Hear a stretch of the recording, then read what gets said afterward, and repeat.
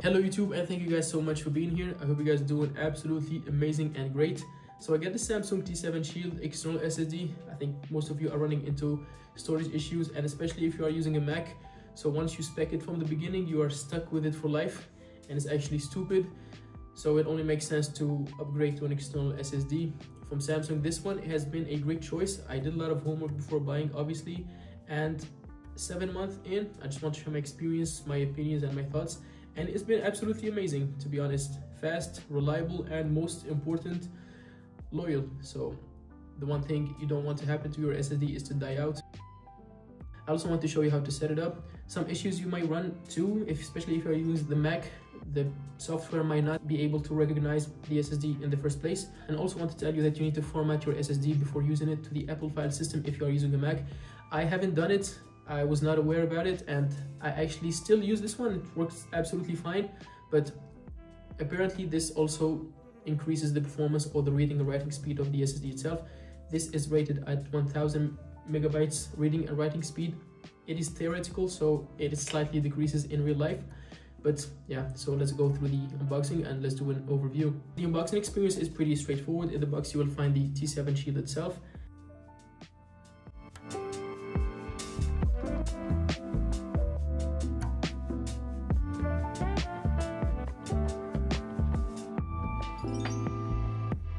USB-C to USB-C cable and USB-A to USB-C cable. I recommend you use these cables specifically because they support high transfer data speed, and otherwise you basically choose something similar. The SSD itself, just like the name indicates it, is a shielded SSD, and I was very impressed by the material. I thought this was plastic, but it's actually rubbery, and for the size it just fits in the palm of your hand. Very compact, very portable, so convenient, absolutely lightweight. For the dimensions, it is 88 by 59 millimeters and 13 millimeters of thickness, and it comes in at around 100 grams of weight, which is nothing.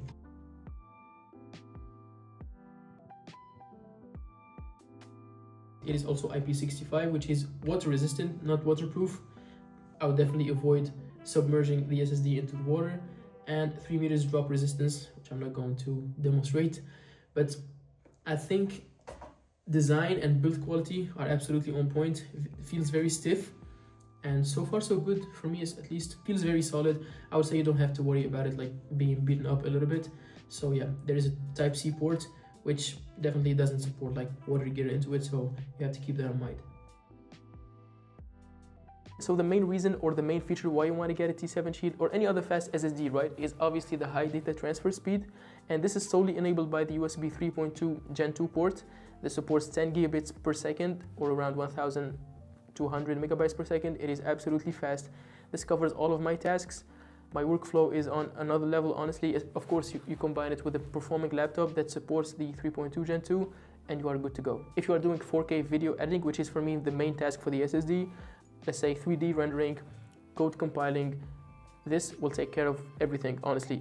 But unless you do like 8K video editing or log footage in 8K, a crazy workflow, maybe you want to have something like the new Thunderbolt 5, which enables the 3.2 Gen 2x2, so it's 20 gigabits per second data transfer speed, and I think that is still on the market to be rolled out in the near future. Currently, most devices support the 3.2 Gen 2, which is fair enough. Honestly, it makes everything so easier, so make sure you have a device that supports it. And I would like to show you also how I transfer my data from the iPhone, like all my videos that I shoot for this YouTube channel, to the SSD itself, so that I don't have to go through the laptop. So as part of my workflow, after I shoot all of the videos on my iPhone, I will just select everything. Then, so I don't have to go through the laptop, I will just send them to the T7 Shield, save the files. Now you can see here I don't have any external drive recognized. Now once I connect it,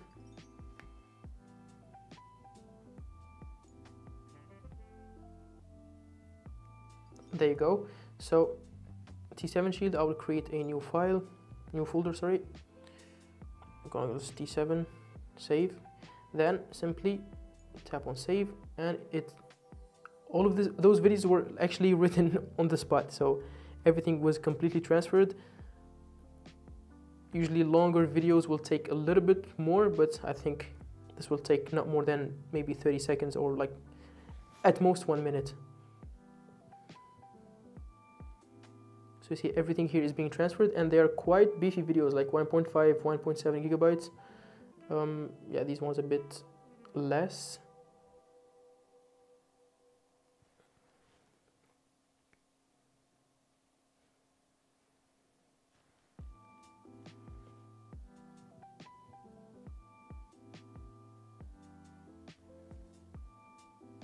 There you go, done.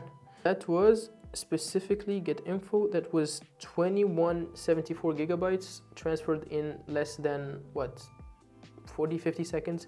Now I have all my videos on the T7 Shield. I'll just go ahead, plug it into my laptop, and basically start editing, right? Now to set up the SSD is very easy. You just have to connect it with a Type-C cable. So as you can see here, this is Samsung T7 Shield like software. The file or the installing file will be included in the SSD, so it's very easy, very straightforward to install.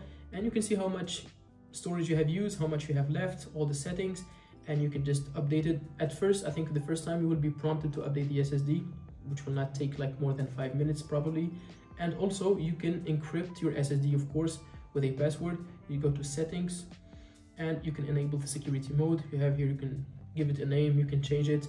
So yeah, basically this is an overview of the tool. You don't have to do much here. There's actually not much to do besides like updating it and enabling the password. I'm gonna check for an update. I haven't seen an update for a long time. See, refresh. I'm not sure if there is a new update, but anyway, for me, it's just working perfectly. But I definitely recommend you set a password to protect your data. Very important, especially if you are dealing with sensitive data. So the idea here, guys, is if you have a MacBook and maybe you didn't allow or enable these permissions before, so you have a new laptop or anything, basically if you plug in the T7 Shield with USB-C, the T7 Shield appears on the laptop, so it is connected and plugged in, but the software is not able to detect it. What you will have to do first is go to your settings, scroll down to privacy and security and security section. Now, if you haven't allowed this before, you will see under the security section, the system software from developer Samsung Electronics was blocked from loading. So we are going to enable or allow this. You have the allow button, click on it. In this whole process, you will be prompted to enter your password and your ID multiple times. So just do it along the way. You will have to click restart. Once the laptop restarts, go back to your settings, scroll down to privacy and security, and under the security section, you will see enable system extensions. So click on it. This window will pop up. So enable system extensions, you need to modify your security settings in the recovery environment, which means we need to shut down the laptop and launch the startup options of the Mac. So go ahead and click on shutdown, wait for the laptop to turn off, and press and hold the touch ID of the Mac until you see this page. So guys, I'm going to re-simulate the fix for you. You have the T7 Shield connected, so it's right here, and I'm going to shut down the laptop. Just shut down. Yes. The laptop is shut down. I'm going to launch the startup options. Press and hold the touch ID. Just keep pressing until it appears. So continue holding for startup options. It will tell you already. Loading startup options.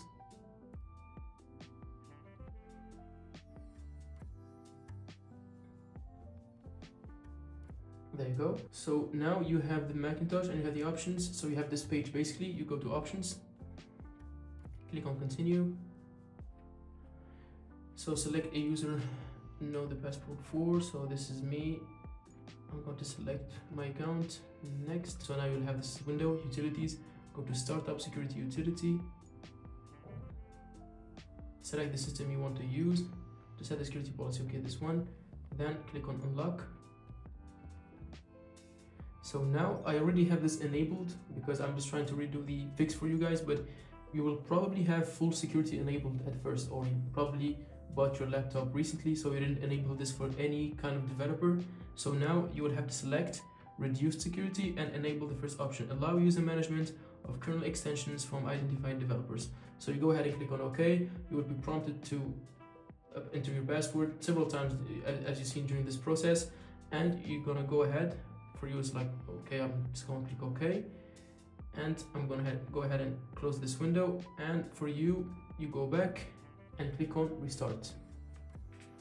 So now you see here, I have security, and now you don't have the option to enable or to allow or to enable any extensions. You will have allow applications from App Store and known developers.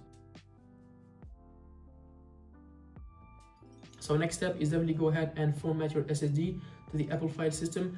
This will make sure it is compatible and it will take advantage of all its performance. If you do not do it, just like I didn't do it, it's not going to affect anything. I think the SSD will still work just fine. I didn't want to do it because I don't have an SSD, and then you have to back up everything in a different one. You have to erase all the data here, obviously, because you're going to format it, and then you're going to have to back up again. But I'll probably do it at a later time. But please make sure to do it before you start using the SSD. That way you are good to go and you are pretty settled. It's set to slightly increase the performance or take advantage of all of the SSD performance. So this is what I read, which brings us to the speed test. So let's run a speed test. Let's see how it looks. So let's start the write and reading speed.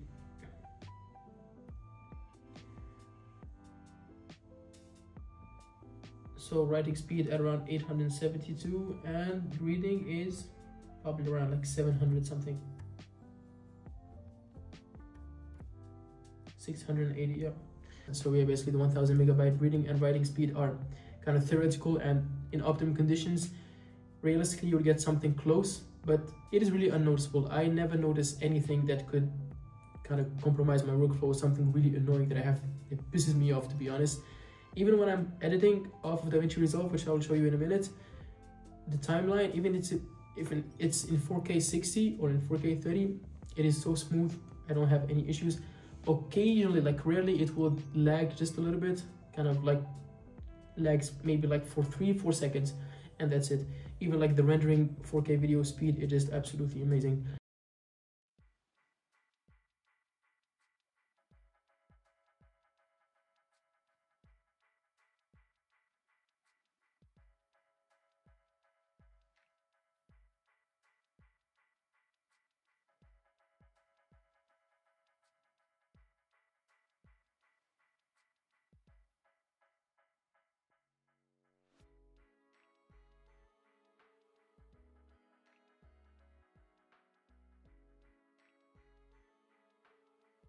I would say this though, this external SSD and accessories, they come at a secondary consideration for you. If you want trying to invest, please invest in a great or very performant laptop.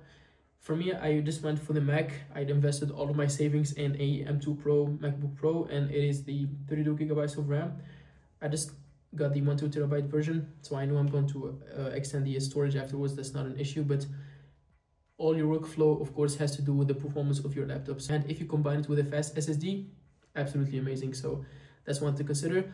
So what I use the SSD for is obviously doing these 4K videos. I shoot everything in 4K, sometimes in log format or log files, and those take specifically like triple the space. And this one is 2 terabytes. Inevitably, I'm going to have to upgrade. I think I'm going to buy the 4 terabyte version the next time. But this one has been very convenient. It helped me a lot. At least I don't stop, like I don't have to look for external space, have to delete everything. So before I buy the Samsung T7 Shield, I obviously consider other options like the SanDisk Pro, but I read that they have so many problems, and the last thing you want is your SSD crashing while you are working, or not even when you are working. It basically like next time you open it and it dies out of nowhere, so that's absolutely unacceptable. The Samsung T7 Shield now 7 months or 8 months in, it's been holding great. I think kind of a safe choice, and I'm really happy with the purchase that I made. Also, I got the 2 terabytes for $149, and you can get the 1 terabytes or 4 terabytes as well. So they are available on Amazon, they are available everywhere. Since I will also be using the phone and the SSD on the go, so try to shoot videos, I also got a short USB-C high data transfer cable. This one's from Amazon for $6. It does the job. They have to make sure that it is a high data transfer speed. This one is like 40 gigabits per second.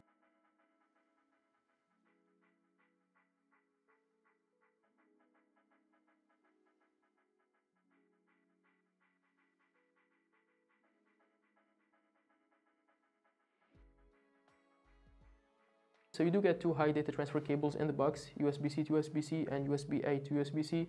Make sure to always use high data transfer cables, obviously, to take advantage of the whole performance. I also wanted to show you this accessory. So this one you can mount on the back of your laptop if you are on the go.